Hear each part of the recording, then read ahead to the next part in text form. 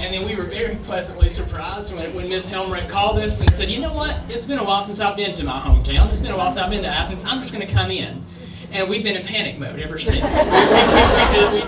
You guys have a wonderful knack for just opening your arms and hearts to newcomers.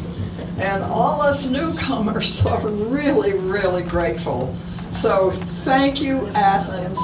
And I remember calling my mother and saying, Mom, guess what? I'm going to play the other woman in this wonderful movie. Mom, are you there? And she said, you can't be serious. And I said, oh, yes, ma'am. I said, you don't realize that, see, in the movies, why, Bette Davis got her start playing the other woman in a movie, and it was great.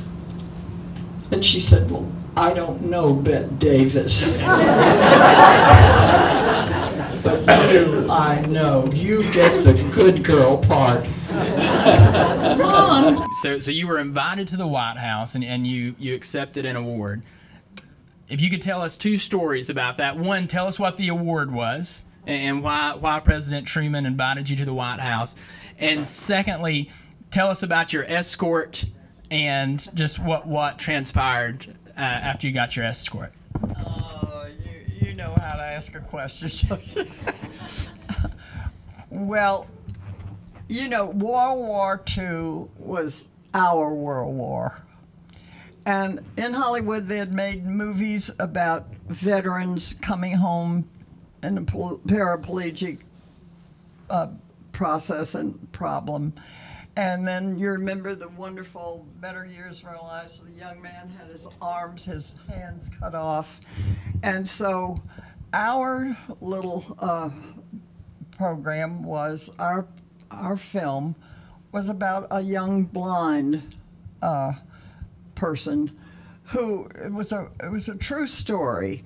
This young man was blind, and he became a lawyer because of his wife reading law books to him, and he learned Braille, of course, and he became a very, very important lawyer in Philadelphia. And so the writers wrote the script for a movie for it. You know, they always say the book is much better than the movie. Well, it really was much better, but we don't talk about that. But anyway, we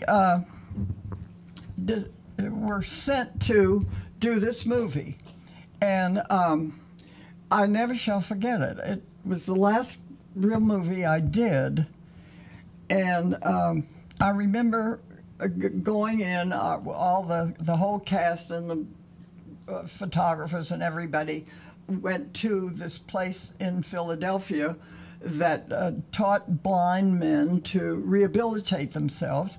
Plus, there were paraplegic buildings. It was a 75,000-acre plant of taking young men and rehabilitating them. It was really the most fabulous, you know, kind of place I have ever been. You can't imagine all the things that these marvelous doctors would do. And we were coming in, you know, off the bus, and they said, now you're going to meet all these young men from all different kinds of the service. You will meet sailors and officers and Air Force and all the rest. And he said, here, all the ones that have just come from this wonderful school are there, and you'll really be have an enjoyable time. And so he said, the commandant said, but remember, ladies and gentlemen, all these young men that you see chatting with one another, they're all blind. And it gave us a real start. We worked with these wonderful people. We would notice they could walk right up to a wall and stop just inches before the wall. And they'd say, well, Charlie, why did you stop? And they would say to the doctor, because there's a wall in front of me. And how did you know that? And he said, I could just feel it. All their senses were just beautifully, you know, sharpened. And they could bowl, they could do things. You know, we'd say, you gotta be seeing. They'd say, no, we really can't. But we're trying to do everything. And it was a wonderful experience in a hard way. But that was, anyway, we were asked by President Truman to come to Washington and receive an award for that movie. So the studio picked me to go to Washington to accept the award. Well, in the meantime, I was kind of dating a young man by the name of Walt Helmerich. And he was going to school in Boston. And I was having a career in California. And so every weekend, he would take a propeller plane and fly from Boston to Los Angeles, and we would have a nice date. And we did this for about 2.5 years with an engagement ring floating around and the whole thing. And I would get furious with him, and he would say, oh, come on, let's get married. And I'd say, are you kidding? You don't even have a job. I've got a career here. I went to Washington and they said, oh, Peggy, you have to have an escort, of course. We will supply your escort. We will. And I said, no, no, no, no, no. I don't like blind dates. You know, I'll find somebody that I know, you know, somewhere that I can ask. And I thought, oh, Walt Helmerich, I won't call you. I won't call you.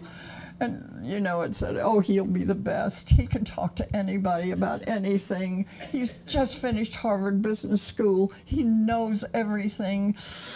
Ugh. So I called his mother, and she said, Peggy, he's up in North Dakota at some little place up there watching a well for his daddy or something. And I said, okay, thank you, ma'am. And I called him and I said, Walt, I tell you, I have one little request. You just come into Washington for a couple of nights and then you can just go back, and President Truman's going to give us a wonderful award for the movie. He said, oh, Peggy, how nice to hear from you. I would love to come if you'll marry me. I mean, there was always a hook to it, you know what I mean? Thank you.